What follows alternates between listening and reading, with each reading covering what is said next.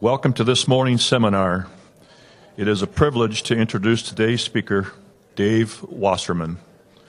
David Wasserman is the U.S. House editor and senior election analyst for the nonpartisan newsletter, The Cook Political Report with Amy Walter, and a contributor to NBC News.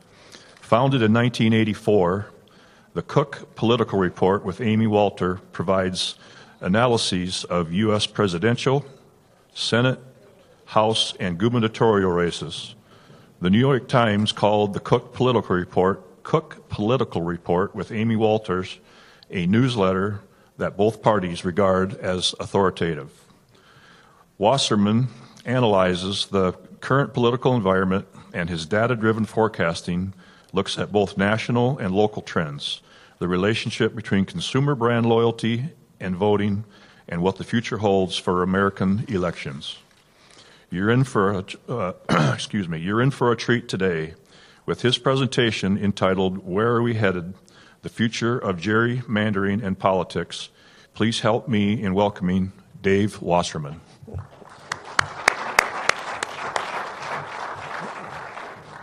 Thanks very much, Mike, for that generous introduction, and thanks to all of you for having me. I hope it's okay if I hang out down here with you guys. First off, I want to let you know I really appreciate your product.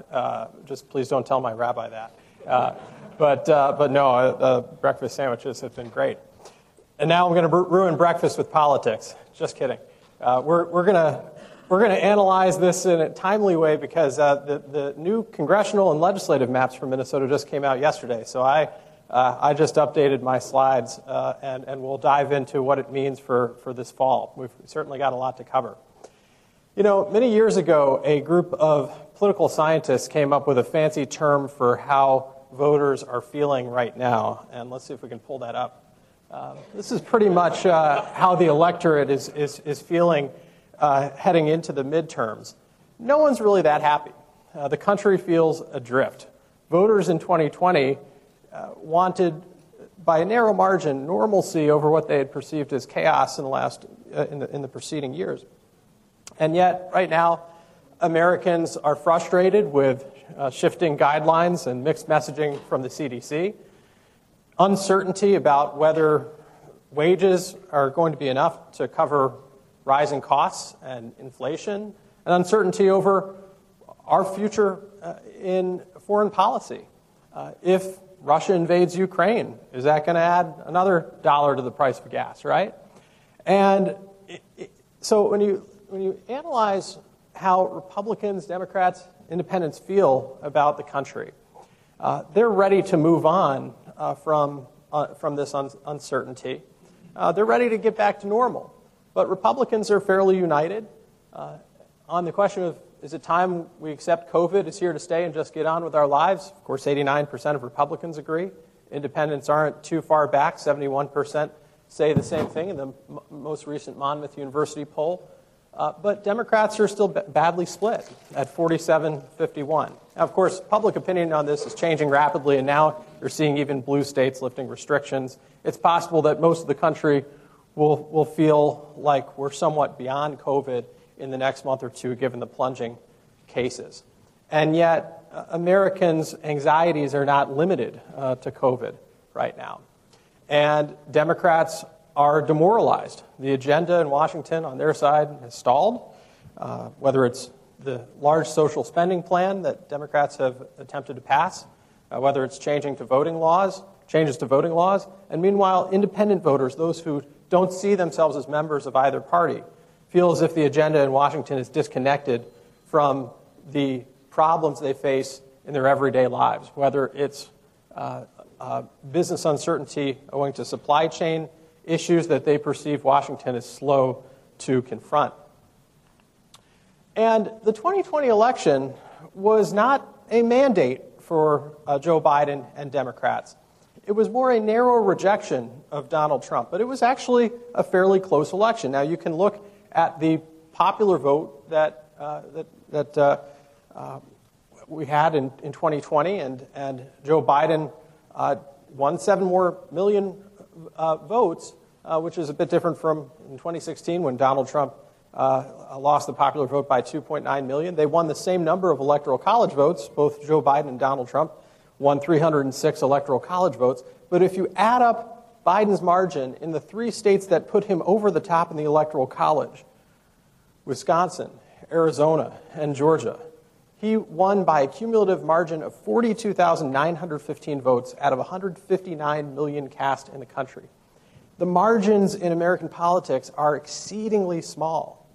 You can't get much closer than 43,000 votes in a presidential election. You can't get any closer than a 50-50 Senate. You can't get much closer than a House that's got a 9-seat margin right now. And so just tiny shifts in public opinion can make an enormous difference. And Democrats have virtually no margin for error. They can't afford to lose hardly any ground from 2020 when they're heading into a difficult midterm environment. In retrospect, I don't think a different Democratic nominee could have beaten Donald Trump in 2020. Biden was about the most moderate Democrat that they had.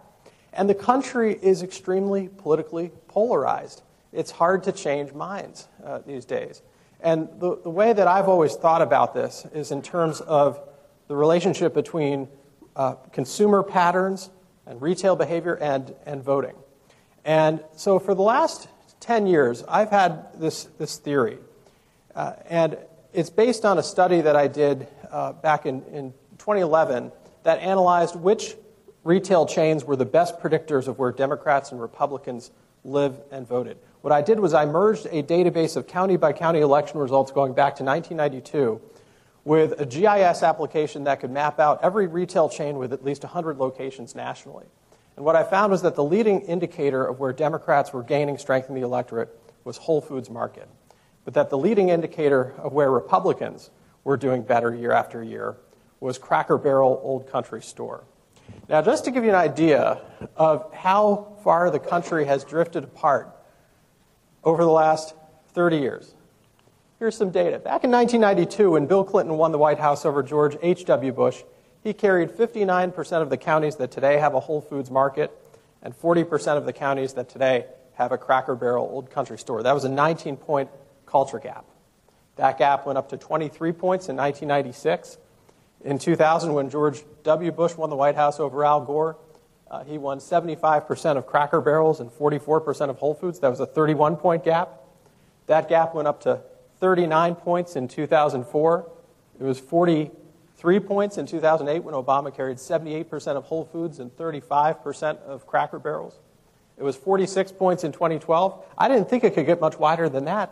But in 2016, Donald Trump comes along, and he wins the White House, winning 74% of Cracker Barrel counties and 22% of Whole Foods counties, a 52-point gap. I'll never forget, a couple months before the 2016 election, I was speaking to a group of young professionals outside of Washington, D.C., and it was a pretty yuppie liberal crowd.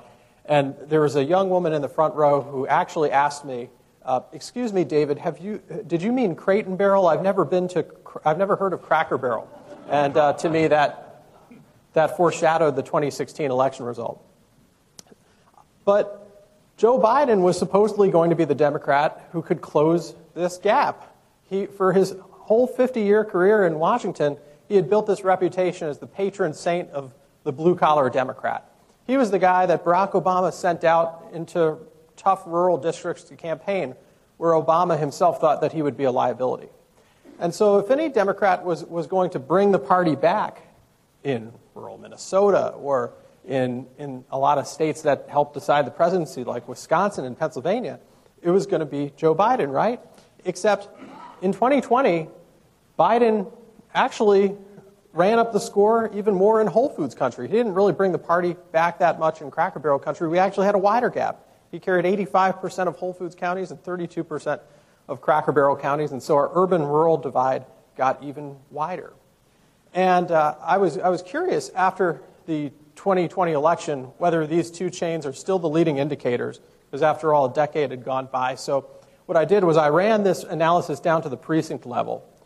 And what I found was that, indeed, there are two new leading indicators for the 2020s that have overtaken Whole Foods and Cracker Barrel. Anyone want to guess what they are?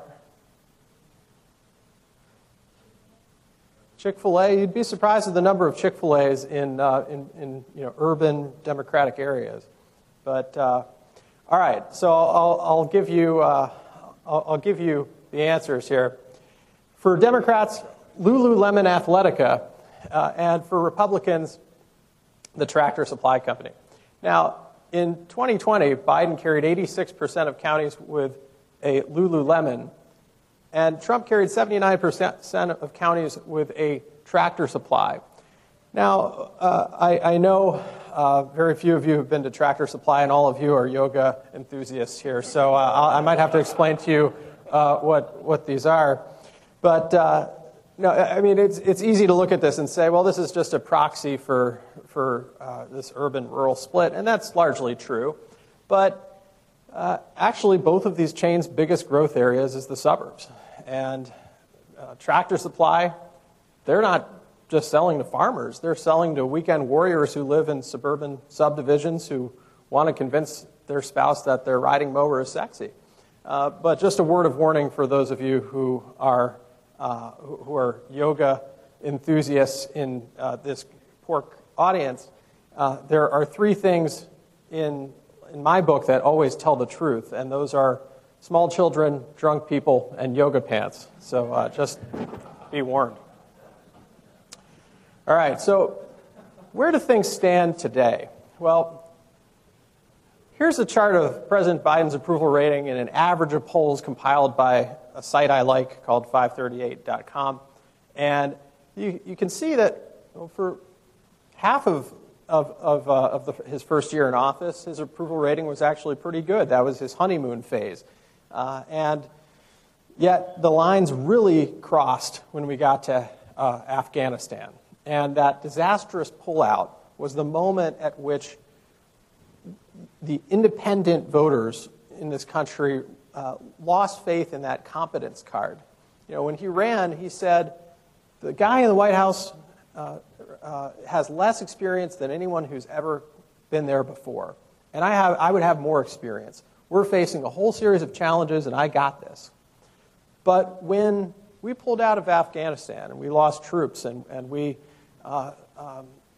mistakenly hit civilians, that was the moment that I think voters who are not hardcore partisans started questioning his competence and his capacity to handle major issues, and it bled into perceptions of his handling of other problems as well.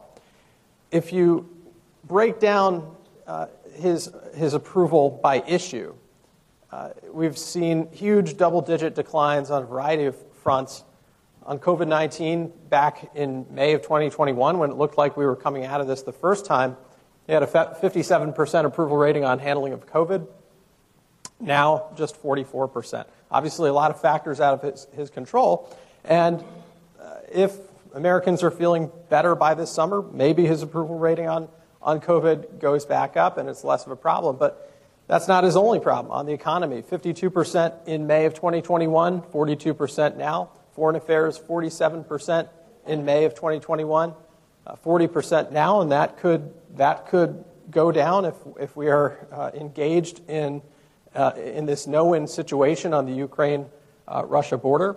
Immigration, which has always been the weakest issue for the administration, 43% in May of 2021, 33% in January. Democrats have really suffered as a party for moving left on the immigration issue. It's what really helped Donald Trump get into the White House in 2016, and the Republican message really writes itself.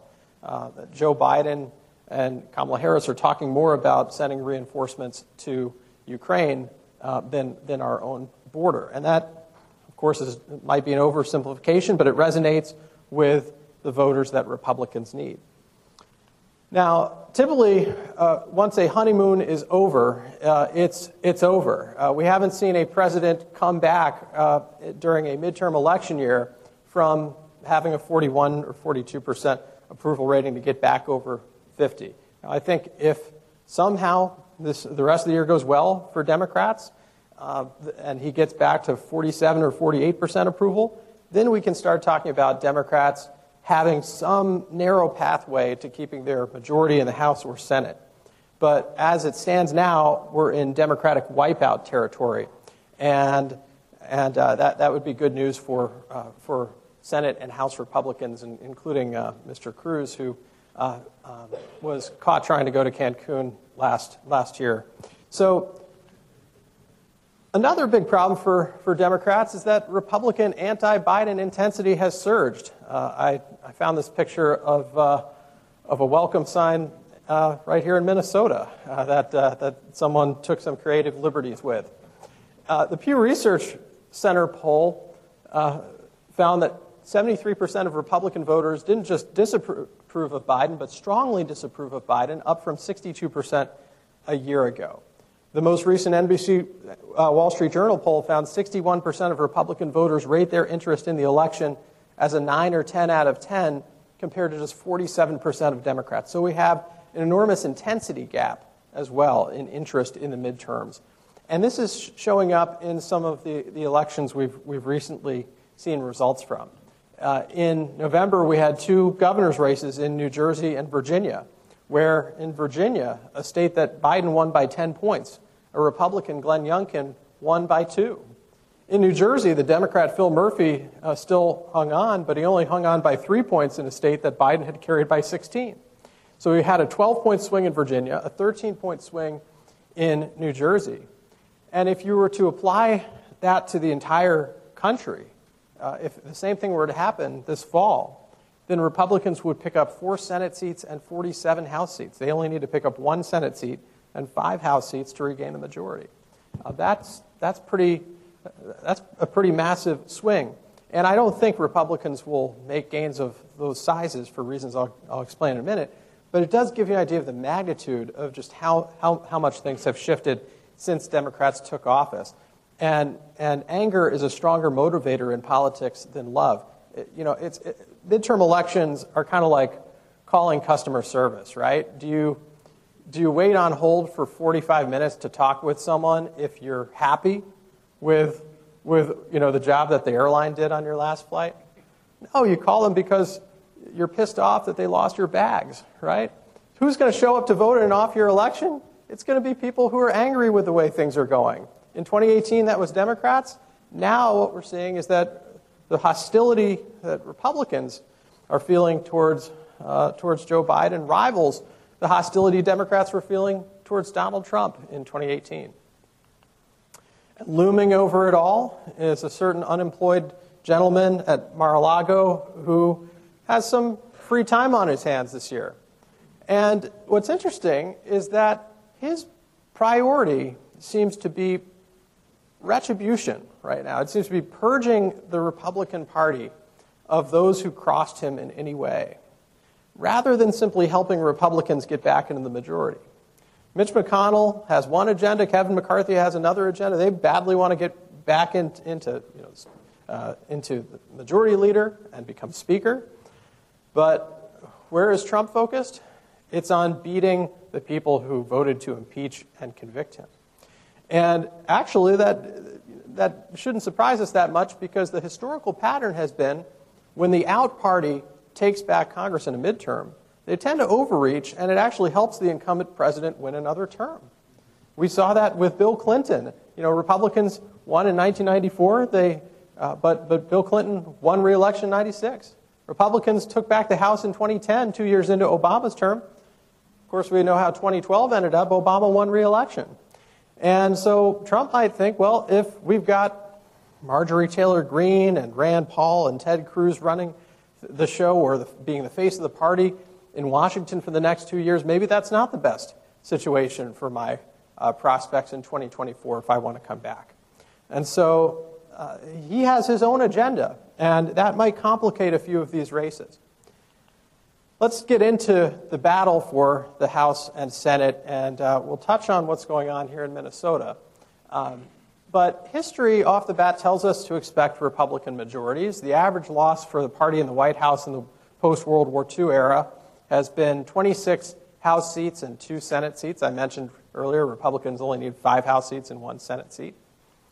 And when you look at the Senate map, this is Republicans to lose. If you were to run placebo candidates on the Democratic and Republican sides in every Senate race, I think Republicans would pretty much sweep the competitive battlefield as long as Biden is still stuck in the low to mid-40s. But there are 7 races that are really going to determine which way the Senate ends up. And there are 3 races where Republicans are playing defense, 4 races where Democrats are playing defense. The 3 Republican-held seats are Wisconsin, Pennsylvania, and North Carolina, where you've got Senator Johnson running for re-election right across the river. You've got Pat Toomey in Pennsylvania, who's retiring, Richard Burr in North Carolina, who's retiring. Democrats want to pick up these seats. But in Wisconsin, Democrats have a very competitive primary they need to get past first between a scion of the Milwaukee Bucks empire, Alex Lazary, the state treasurer, Sarah Godlewski, Lieutenant Governor Mandela Barnes. And so they're going to have to drain some of their own resources before they even go after Johnson. And he's been underestimated before. I'd keep him a narrow favorite for re-election there. Pennsylvania, both sides have very brutal primaries. I think the favorite on the Democratic side is Congressman Connor Lamb from the Pittsburgh area. And the Republican primary is going to be the most expensive, brutal primary in the country between a hedge fund billionaire named David McCormick and a certain personality from TV you might know as Dr. Oz. More on that in a second. North Carolina, Democrats are united behind a black former state Supreme Court Justice, Sherry Beasley, and Republicans have a very fractured primary between the former governor and a more conservative congressman. But North Carolina is a state that Trump carried in 2020. It's hard to see how Democrats flip that state when Trump won it in an election that he lost nationally. Now, on the other side of the ledger, you've got 4 vulnerable Democrats, and they are a pair of senators who won special elections and now must run for full terms, Raphael Warnock in Georgia and Mark Kelly in Arizona. Republicans have a pretty famous frontrunner in Georgia and former Heisman Trophy winner Herschel Walker. And in Arizona, Republicans have a really nasty primary underway that Trump has not yet waded into. In Nevada, Catherine Cortez Masto might be the single most vulnerable Democrat. Republicans are pretty united behind former State Attorney General Adam Laxalt. And then Maggie Hassan in New Hampshire is probably in the best shape of the vulnerable Democrats. The popular governor there, Chris Sununu, decided he wouldn't run against her. Republicans have kind of a weaker bench right now, but that's still a state that could flip in a very good year for Republicans. Now, as I mentioned, I think all things being equal in terms of candidates, Republicans would sweep these races. But Republicans have also shown an ability to screw up 2-car funerals before. And the biggest problems that I see on their side right now are Dr. Oz and Herschel Walker. Now, Dr. Oz is running in Pennsylvania as this, every man in a barn jacket. But he took a break the other day from the campaign trail there on the lower left side to kiss his new star on the Hollywood Walk of Stars. And most importantly, he has not lived in Pennsylvania since he went to medical school at Penn. He's been living right across from New York City and New Jersey. So we'll see how that goes over, but that would be quite the carpetbag. Same issue with Herschel Walker in Georgia. He hasn't lived in Georgia really since he was a Georgia Bulldog. He's been living in Texas. And he's been very open about struggling with dissociative identity or personality disorder. He admitted to once holding a gun up to his ex-wife. He has been lately hawking a spray mist that supposedly cures you of COVID, to each their own, I suppose. But I think that's going to come under scrutiny. When he was asked by a reporter recently whether he would have supported the bipartisan infrastructure package that Congress recently passed, he didn't know what it was. And so will some of these newcomer candidates be ready for prime time in these high-profile Senate races, or will they collapse under scrutiny? That's that's a key question for Republicans because we've seen it happen before, particularly on their side. I expect Republicans to fumble the ball in at least one or two of these races. And I still think they'll win the majority, but maybe it's 52-48, not 54-46. Now, there are also a couple of open seats in the Senate that will determine the ideological orientation of Republicans. You've got Republican senators retiring in Missouri, Roy Blunt; Ohio, Rob Portman; Alabama, Richard Shelby. In each of these races, you've got some pretty far-right Republicans who are running against more establishment Republicans or traditional Republicans that Mitch McConnell prefers. An example of this is in Missouri. You've got the former governor, Eric Greitens, who resigned in 2018 as governor after allegedly tying up a woman who was not his wife in his basement. And we'll see whether he can mount a comeback in, I'm not making that up, in Missouri this year. But that's a very crowded field.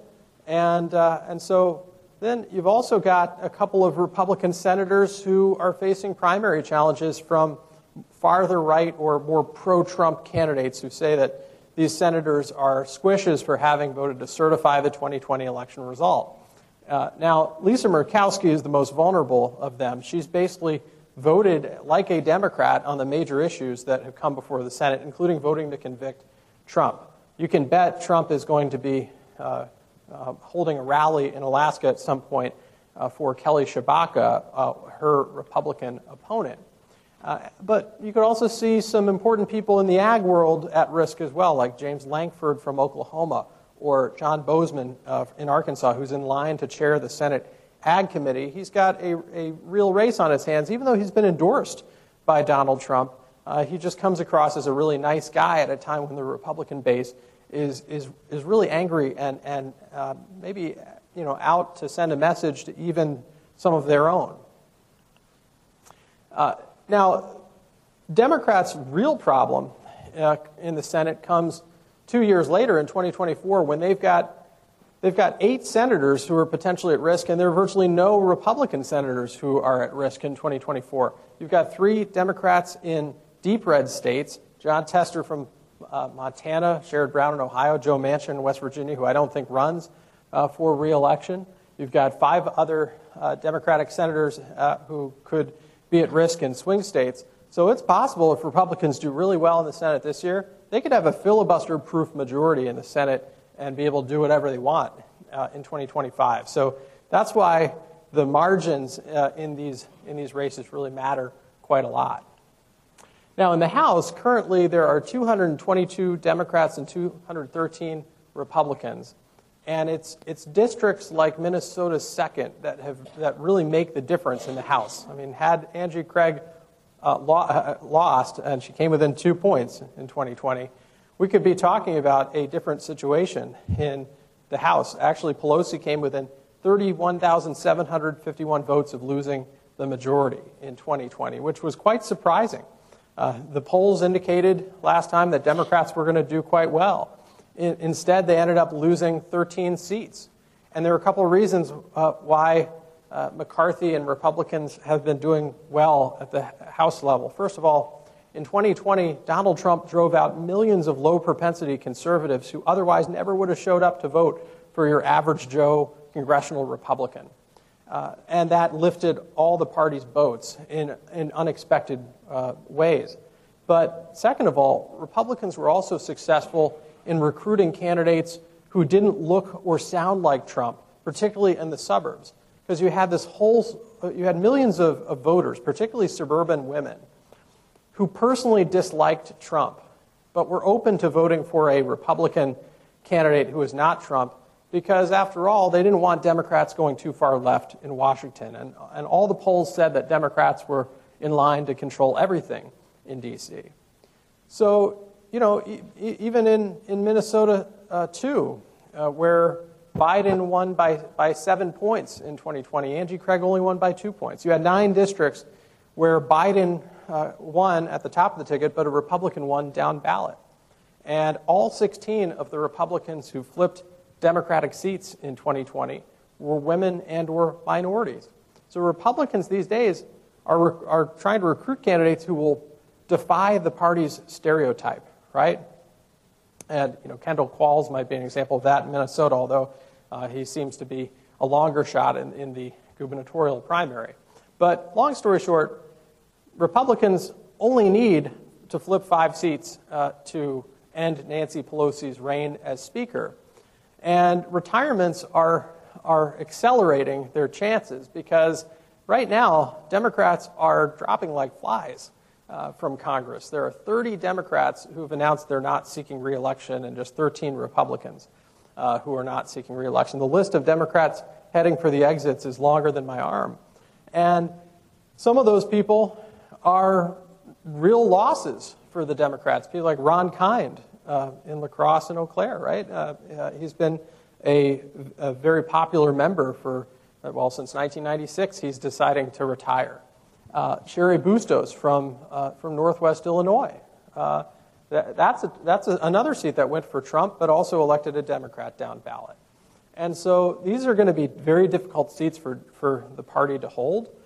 You've also got a couple Democrats running for statewide office, like Connor Lamb in Pennsylvania or Tim Ryan in Ohio. It could be hard for Democrats to hold their seats. So Republicans could take back the House just on retirements alone. But this is also a case of a recruitment advantage. The water's really warm for Republicans to run at all levels right now. The message is if you're thinking about running, 2022 is the year to do it. And in fact, of the 21 Republicans who lost House races by less than 6 points in 2020, 11 have already announced for 2022, including, of course, Tyler Kistner in the 2nd District here. Of the 21 Democrats who lost House races in 2020 by 6 points or less, only 2 of them have announced they're running again in 2022. So Democrats have a full-blown recruitment crisis on their hands. They're not able to convince people to run this year, and Republicans are going gangbusters. This is also a unique cycle because we're in the midst of redistricting and the repercussions from the census. This happens once every 10 years. And this is a map from the census of which counties gained and lost population in the last 10 years. And you'll see all this orange on this map. Actually, 52% of America's counties lost population between 2010 and 2020. And we had larger counts in the cities and suburbs than expected, lower counts in rural areas.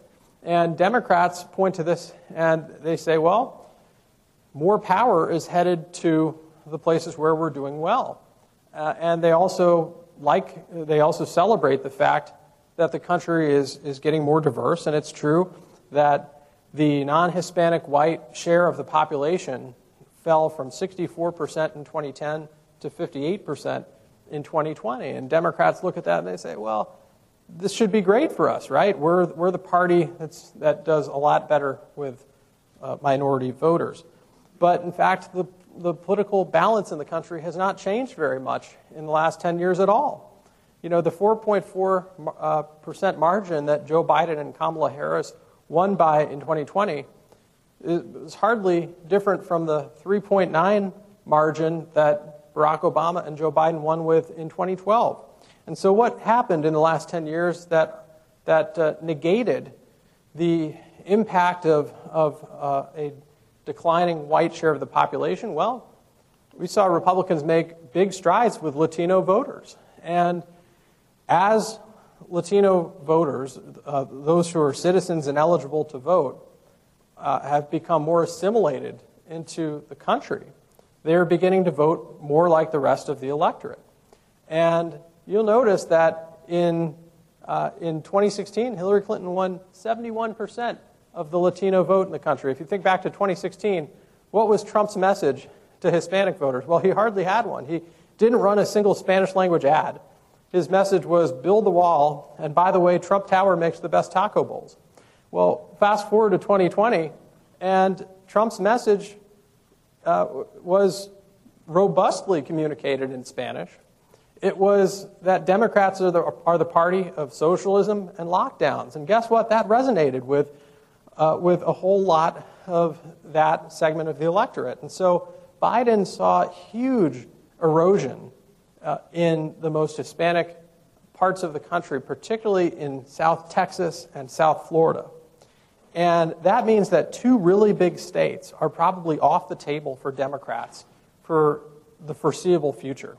Because if you can't win big margins among Hispanic voters in Florida, if you're a Democrat, you probably can't win that state.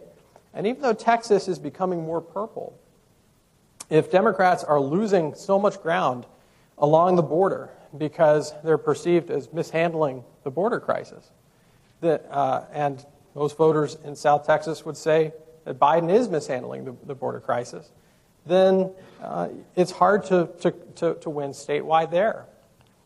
Now, in terms of which states are gaining and losing seats, Texas is picking up 2 districts, Colorado, North Carolina, Florida, Montana, Oregon picking up a seat each.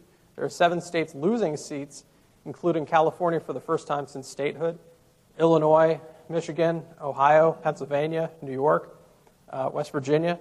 But hey, Minnesota's not on this list. And it beat out New York for the 435th and final seat in the House by just 89 residents.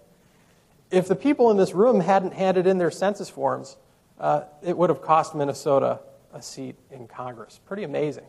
And also keep in mind what was happening in New York at the time of the census that was not happening really anywhere else. People were dying of COVID. It was really the first hard-hit state, other than maybe the Seattle area. And the date of the census was April 1st, 2020. So it probably made a difference in congressional representation. Now, the bigger impact from the census is going to be how the lines are then redrawn within each state. And this is a map of which party controls the redistricting process in all 50 states. Now, you'll notice that there are some states that are grayed out. Those are the states with only 1 district, so they're spared the brutal task of having to redraw their congressional lines. And then there are some states in yellow, which are the states with independent or bipartisan commissions. And actually, there are far more of those commissions in blue states, like California, Virginia, Colorado, Washington State. And so Democrats, have for years been playing with one hand tied behind their back because these commissions prevent them from being able to gerrymander to their heart's content to try and win more seats. Whereas you'll notice all this red on this map, Republican states, mostly it's still up to the legislature how to draw the lines. And in all of these red states, the legislature is controlled by, you guessed it, Republicans. So they get the power to redraw 20 states with 187 districts. Democrats only have the final power in 8 states that total 75 districts. There are some states with stripes that have advisory commissions, but ultimately the partisan legislature has the final say on the maps. And you'd expect Republicans would be able to squeeze out an advantage from redistricting this year, given how much more control they have. But a couple things have happened that are pretty interesting. Number one, Republicans have found out in a lot of the states they run that they can't draw a better map than they did 10 years ago. Keep in mind, a lot of these states are already gerrymandered in Republicans' favor.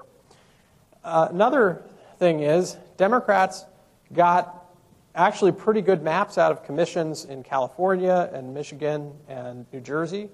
And then also, you've had court cases in North Carolina and Ohio where these state Supreme Courts that lean left are striking down Republican maps as unconstitutional partisan gerrymanders and replacing them with their own. The Republicans are complaining this is judicial activism, but the net effect from redistricting is it's actually pretty close to a wash nationally. Neither party is gaining a huge advantage overall. Just to give you a quick idea of how much gerrymandering has gotten out of control, this is the actual congressional map in the state of Maryland right now. And, just like Minnesota, Maryland's got 8 districts, except they look a little funny. A federal judge was considering striking down some of these districts the other year. They pointed at the district in purple in the middle of the state, and the judge said it looked like a broken-winged pterodactyl lying prostrate across the road. And the reason it was drawn that way was Democrats wanted to draw a map that would give them 7 out of the 8 districts in the state, even though they only win, about 63% of the vote. Well, this time they've tried to draw a map that will give them all 8 seats in Maryland to offset, or in their words, to fight fire with fire. Now, this is the state of affairs in Minnesota, and this just came out yesterday. The old map is on the left. The new map is on the right. And in Minnesota, of course, congratulations, you guys are the only state with a legislature that's split between the parties and can't make up its mind. You're not the only state, however, where courts are drawing the maps, because there are 5 other states where you have a governor of a party that's different than the legislature. And so what happens when these people deadlock? Well, of course, courts have to step in and rebalance the district lines. Typically, courts are very averse to making big changes that would upset one party or the other. They want to be perceived as neutral.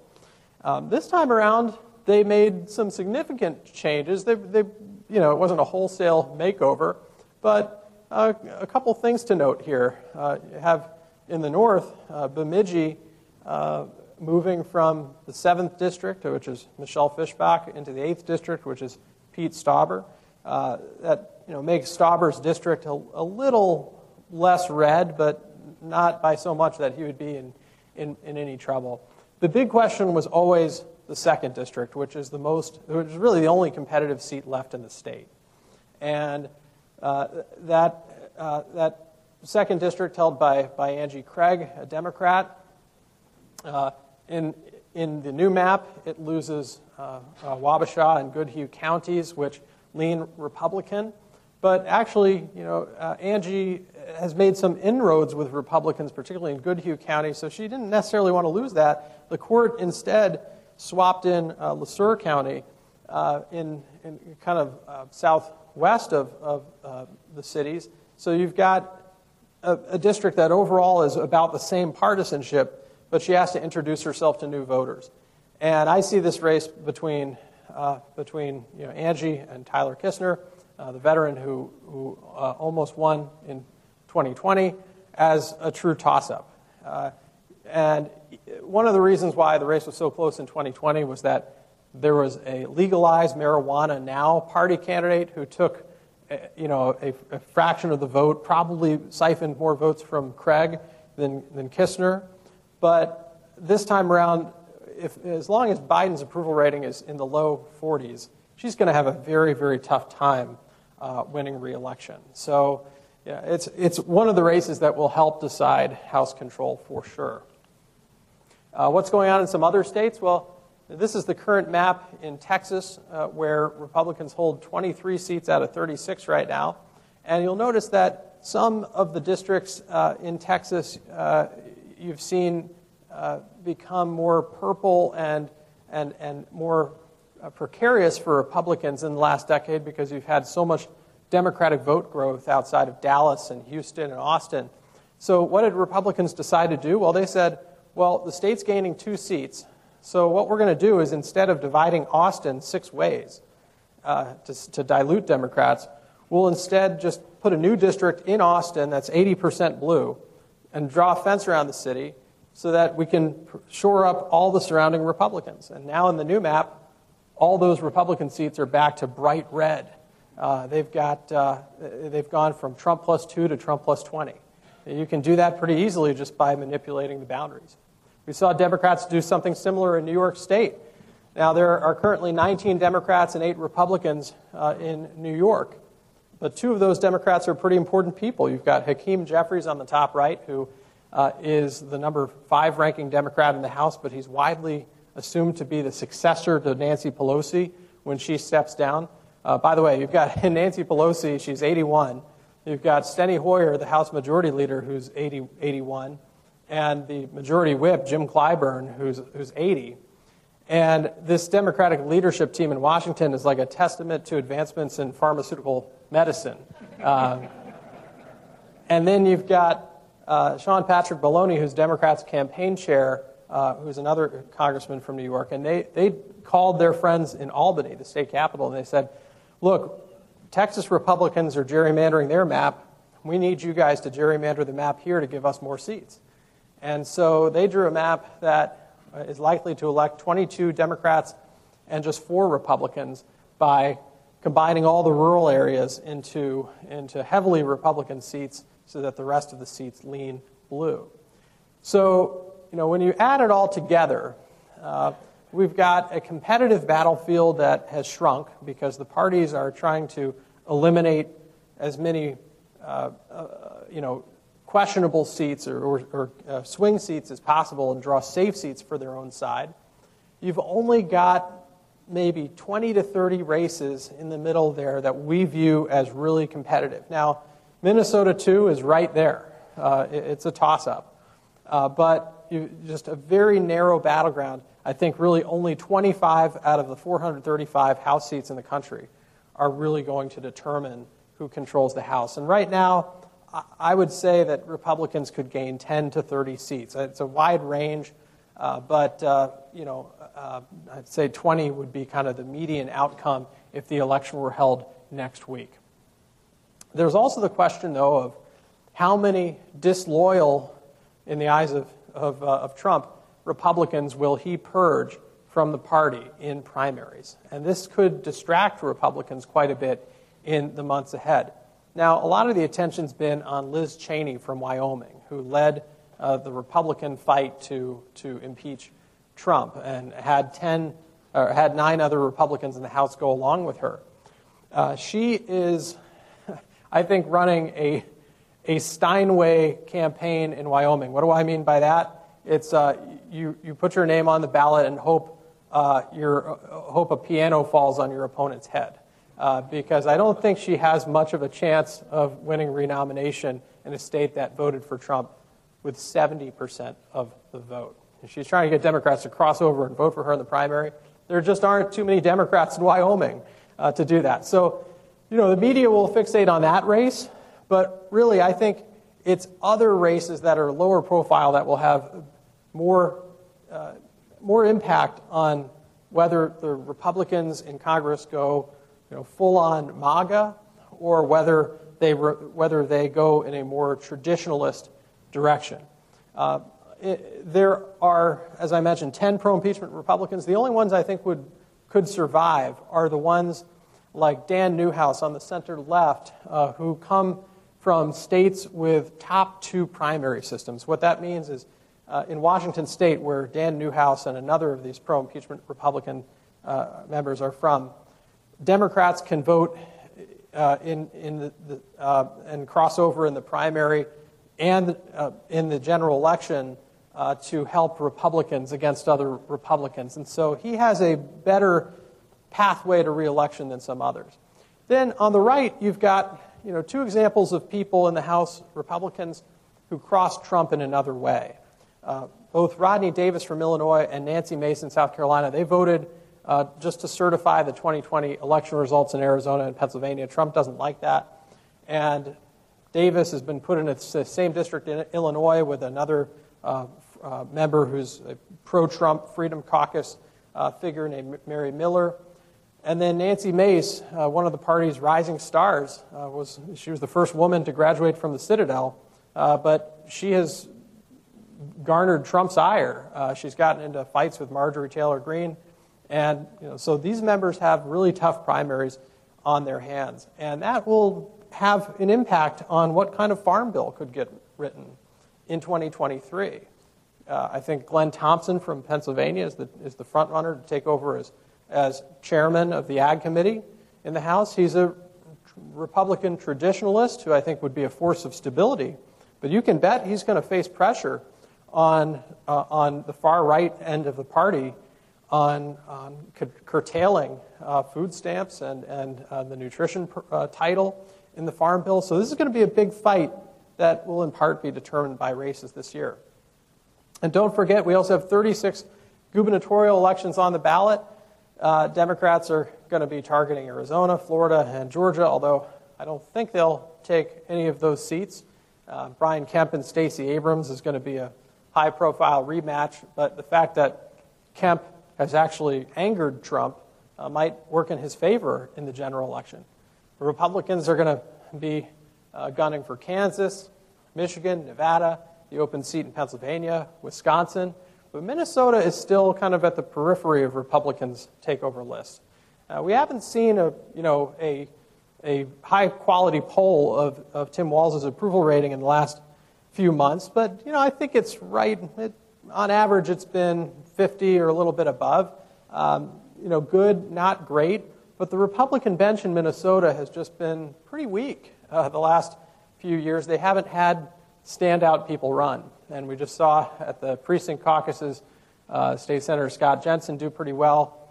I'm not sure a doctor who has not been vaccinated will earn the trust of voters in a state that is overwhelmingly vaccinated. So we'll see if Republicans can nominate someone else, but it's an uphill battle for Republicans in Minnesota.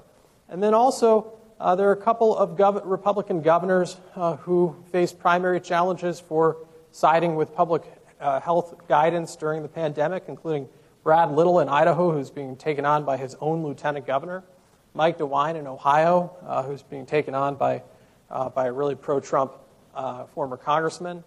And then, of course, everyone is wondering what the heck is going to happen in 2024. And fortunately for us, this is still a few years away.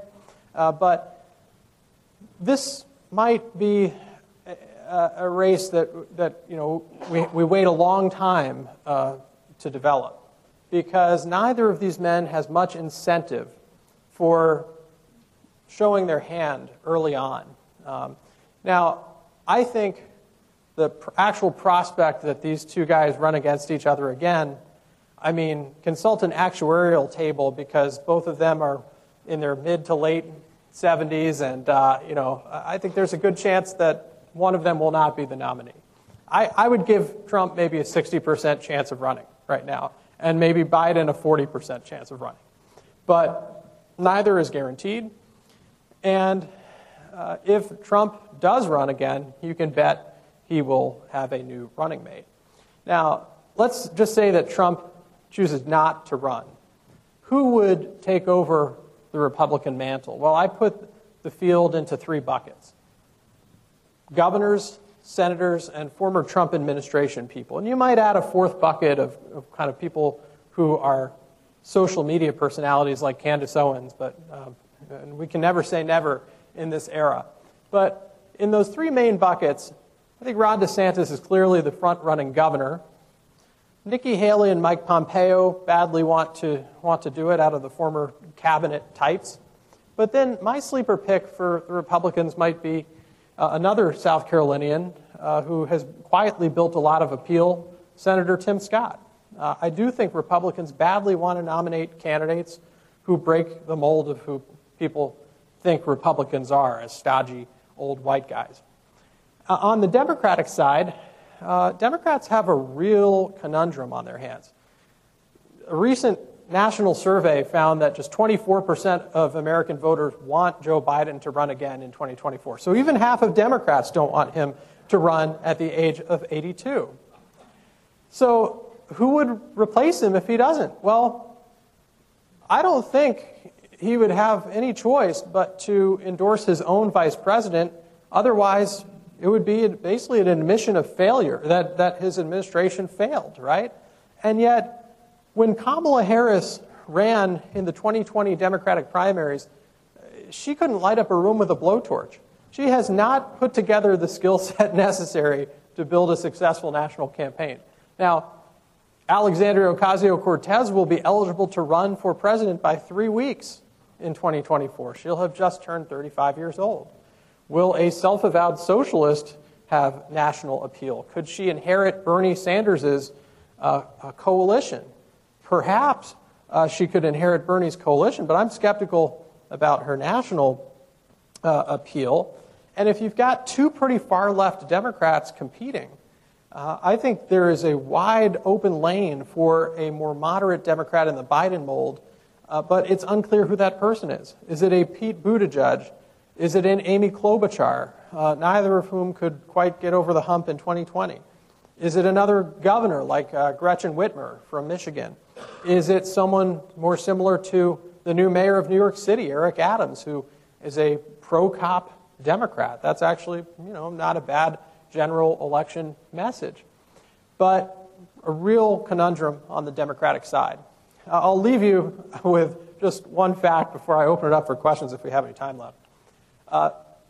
No president has ever won a second term that did not have a pet in the White House. And there have been only 3 presidents who did not have a pet in the White House. James K. Polk, Andrew Johnson, and Donald Trump. And neither of them won a second term. So this is, everyone's talking about who will Donald Trump's running mate be, because of course it's not going to be Pence. And this is my prediction.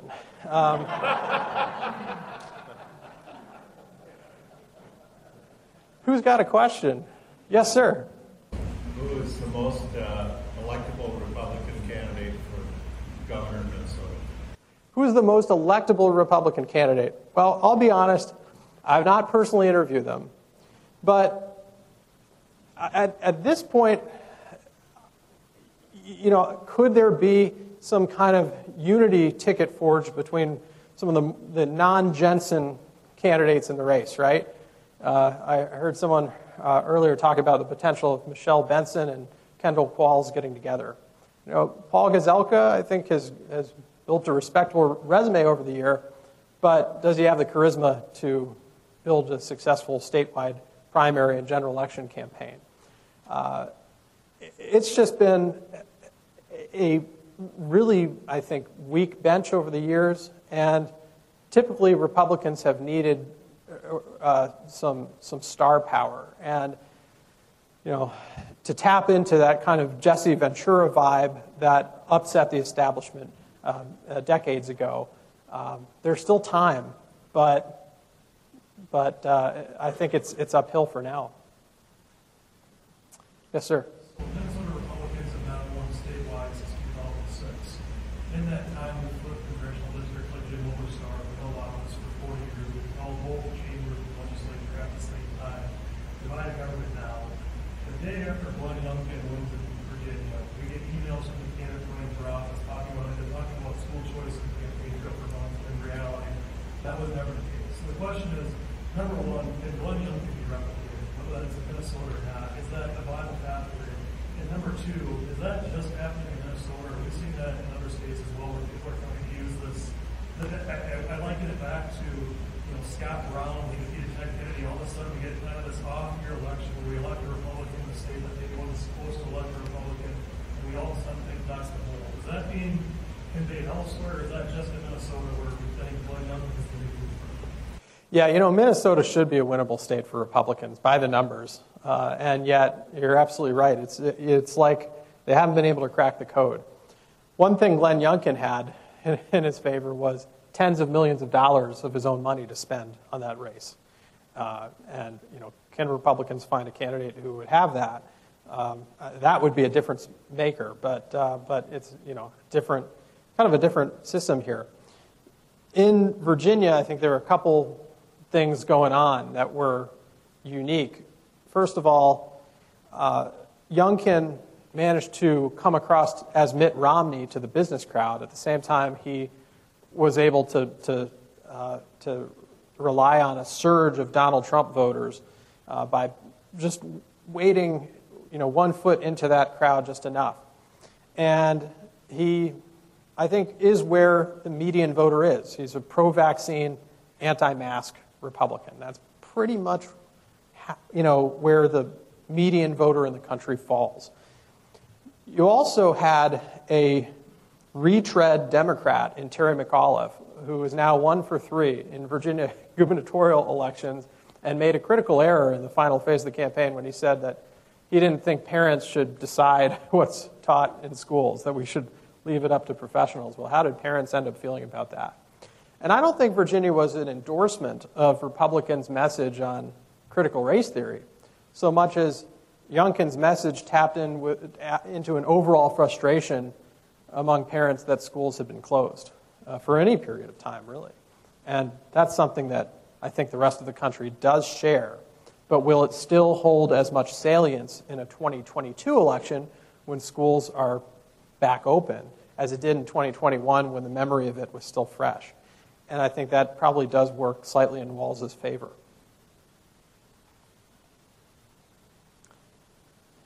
Yes, sir. And a mic's coming your way. I might be wrong in the numbers, but the Representative Cheney in Wyoming has some over $4 million. The proponent has 40,000 number. But my question is this, twofold.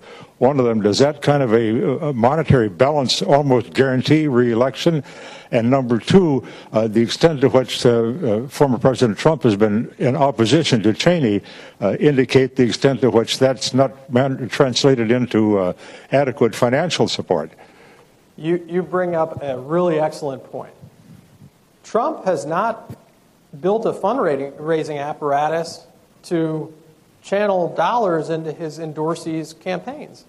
And this is a really unique thing about Trump's operation. I mean, his question all along is pretty much, how can I profit or how can I benefit from a transaction in politics, right? And he was very shrewd in how he transacted to get to the top. But in the case of these primaries, he has actually charged Republican donors hundreds of thousands of dollars to come to Mar-a-Lago and stay over and whisper in his ear about who he should endorse in these races. And so it's almost as if he's auctioning off endorsements, but then he doesn't go and hold fundraisers for the people that he backs. He sends out a statement, but he's not even on Twitter anymore, so it takes a while to get out. The people he endorses have to raise their own money to communicate that Trump has endorsed them. He might go out and hold a rally, and that might be a difference maker for Harriet Hagman, the Republican candidate there. And you're absolutely right. Liz Cheney has $4.8 million in the bank, and her opponent has a fraction of it. But what can she realistically do with that money? She can blanket the airwaves in Cheyenne and Casper for the next, well, the primary is in August, 6 months. But what is she going to say? When I spoke with Cheney's people the other week, they said, we're going to point out that she opposed Trump for the nomination in 2016, and that she worked for a large energy company that built a project that some locals didn't like as an attorney. Well, last time I checked, Wyoming's electorate was a pretty pro-energy company state, and Liz Cheney can't exactly, call it can't be the pot calling the kettle black on opposing Trump. It's really difficult for her to thread that needle, and I think given that she's in the low to mid-20s in primary polling in a state where she has universal name ID, that's really, really hard to overcome, even with that money. Yeah. So the census was April 1st, 2020. Since that point, there's been a huge migration of people moving all over the country. Do you have any data or on how that is going to shift congressional seats that were just districted based off 2020 results, but the people who live there are not the same as was then? Good question. So we redraw districts every 10 years based on the census count from that single census date. And so the lines that are being drawn now, they reflect where people lived in April of 2020. And you're absolutely right. It doesn't reflect where people necessarily live now. We saw, if you look at the county-by-county map of the November 2020 election result, Democrats actually made pretty big strides in places where people have second homes. We saw them, Joe Biden moved the needle about 9 points in kind of the Traverse City region of Michigan. Guess what? A lot of people from Chicago and Detroit spent their pandemic there, and they ended up registering to vote there. Now, it wasn't enough to move the needle in those districts. Those are still pretty deeply red seats. And I doubt I could pinpoint a single congressional district where I could say, well, there's been a lot of movement of liberal city slickers to this district, and it's really changed the complexion of the race. I do think people are tending to congregate in the same types of places with amenities they like, whether it's breweries or lakes or just beautiful scenery, rather than an even dispersal of people to lower cost of living rural areas.